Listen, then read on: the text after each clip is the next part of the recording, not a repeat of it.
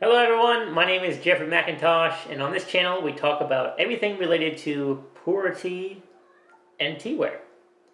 So today we're going to talk about how in the world do we clean teaware. Well, one thing we should not be doing is using any type of strong detergent or strongly flavored or scented soap when cleaning teaware. Big no-no. Sometimes we will use dish detergent. That's also not to my preference. You want to stay as natural as possible. Now there's different types of teaware, obviously, and you'll see a few things on the table here that I often will use, and we'll get into more detail, but baking soda, fine crystal sea salt, right? Not too fine, but not too coarse, somewhere in between, because we want that abrasion from the salt. And then these little things, which are known to most people as melamine sponges. Some people may even use them like Mr. Clean's Magic Eraser, kind of falls in that same category. So, with the types of teaware we have, if we have porcelain, glass, ceramic, glazed ware, a quick rinse and some tea leaves is best. I know it sounds crazy, but just using some leftover tea leaves from your brewing and then cleaning the glass and the teaware is quite effective to get some stains out, believe it or not. Then there's the question, well now with the cups, obviously we need to clean them to a certain degree.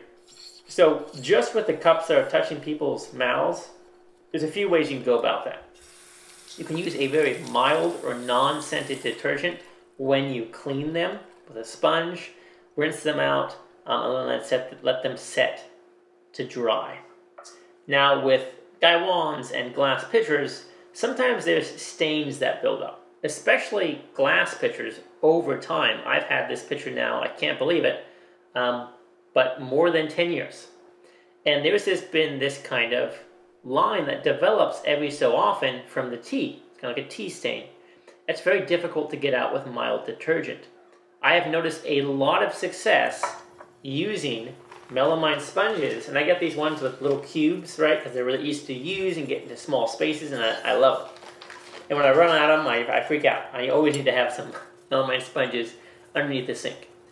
These are so effective at taking these stains off and making your teaware look brand new. They're particularly good with porcelain. Sometimes there's stains at the bottom of gaiwans or gaiwan plates that just stay there forever from the tea. Even with scrubbing and detergent, they won't go away. Well, next time try a melamine sponge, and you might be shocked at how effective they are. No, I do have to say something though. If you have some teaware with, I don't know, some type of decals or logo from a company that was imprinted on the teaware, with excessive usage, that probably logo and decal will be removed entirely. So do be careful around there. Also, if you have some more ornamental pieces and antiques, you do want to be careful if most of those glazes and paints were applied to the outside of the piece, because those will probably wear away as well. But they're very good for kind of those antique pieces that have more of a stone on the bottom that you just can't get clean no matter how hard you try. You try one of these sponges, they'll clean them right up.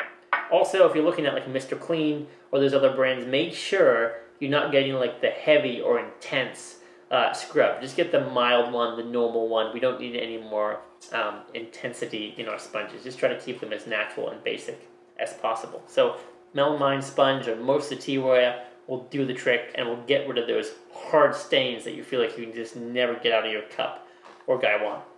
They come in all kinds of sizes. Small cubes. You can also get large pieces that you cut up and then use from there. Up to you. Have some fun. Now it does get a little bit more tricky when we go from things like ceramics and porcelain and glass to something like maybe teapots. Because teapots, if they're not glazed, now if they're not glazed, we want to be very careful. Now if they are glazed or ceramic, we probably could use that same system, right? Hot water, maybe some mild detergent, melamine sponges will do just great. But when we get to teapots, especially raw clay teapots, maybe we're lucky enough to have a Yixing teapot, how in the world are we going to clean them? Well, it's most preferred, of course, to use hot water and rinse before and after you're using these teapots and then let them dry, right? You're trying not to actually expose them to too much cleaning. Very strongly Not recommended to use any type of soap on raw clay whatsoever, because of the fear it might absorb into the clay and affect the flavor of the teas going forward. So how are we going to clean them? Well, every once in a while we do need clean teapots for a number of reasons. One, maybe it's a very, very old teapot. Maybe you purchased a used teapot from somewhere else. And then lastly, we've all kind of had this happen. If we've been drinking tea for a long time, maybe we left some tea in there for far too many days and forgot about it, and maybe mold built up in the teapot. These are all reasons we want to do a deep clean of a teapot. And if we're not going to be using soap, how in the world are we going to do this?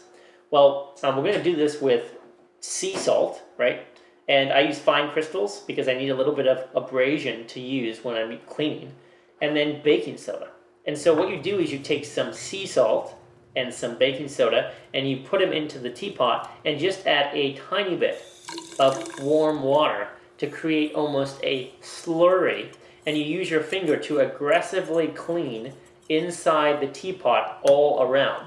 The salt acts as an abrasive kind of measure to it, and the baking soda more so a cleaning aspect. And you're going to rub and rub and rub and clean all the inside of the teapot until it resembles a similar patina on when you first got the teapot or when the teapot was new. And that is a very, very effective way to clean teapots. Then, of course, afterwards, warm water, rinse it all out, and then use boiling hot water and just pour it all the way up, completely overflow it to add an additional kind of cleaning method to it. So sea salt, baking soda, scrub, scrub, scrub, then add boiling water.